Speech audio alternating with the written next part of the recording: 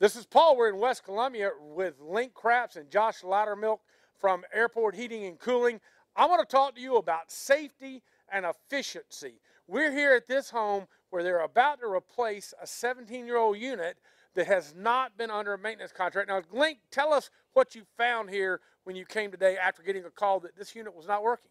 Well, the inducer draft motor was actually, the bearings were locked up in it, so it was not venting the flue gases from the heat exchanger.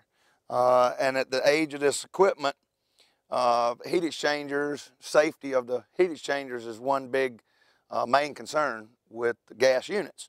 So after we have pretty much taken this thing all apart, we found that there are multiple hairline cracks. They're not busted open yet, so we would not totally condemn it, but we highly recommend that this unit be replaced. With a heat-fired system, you have a gas fired from natural gas or propane that heats these heat exchangers up, and therefore it blows air across these heat cells, and that in turn gives you heat in your home.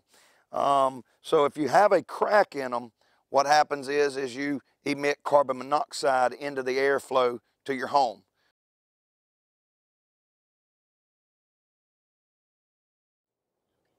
The complaint for our service call was this inducer draft motor was locked up. So that means the bearings were worn in here and caused it to actually lock up and not turn. Now we've got it restarted, but it will fail again. Now this customer did not have a maintenance agreement with us. As you can see, the coils are very, very dirty, and they're not going to be very efficient because it cannot remove heat if this coil is dirty.